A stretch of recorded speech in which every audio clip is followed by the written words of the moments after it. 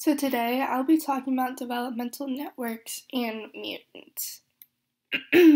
I'll be using The Lion, the Witch, and the Wardrobe for this developmental network.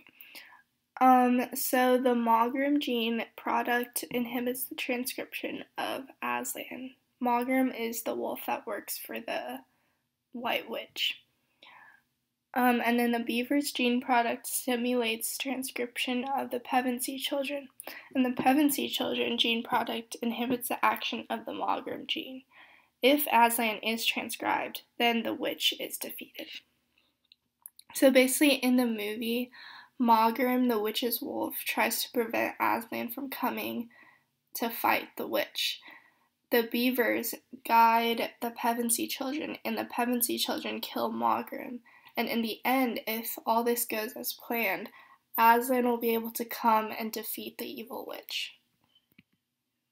So the developmental path for this, for the characters, are that the Beavers activate the Pevensie children. The Pevensie children inhibits Maugrim. Maugrim inhibits Aslan, and Aslan inhibits the witch. So now I'm going to be talking about single mutants.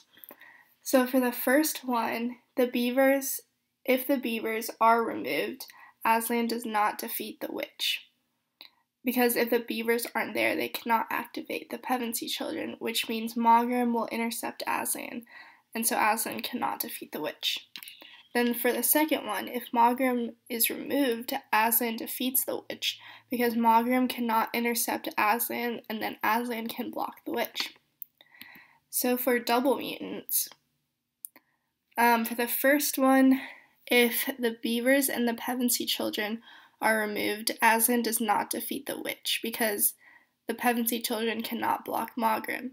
And if the Pevensie children and the Maugrim are removed, Aslan defeats the witch, because Maugrim cannot block Aslan, so the witch is defeated.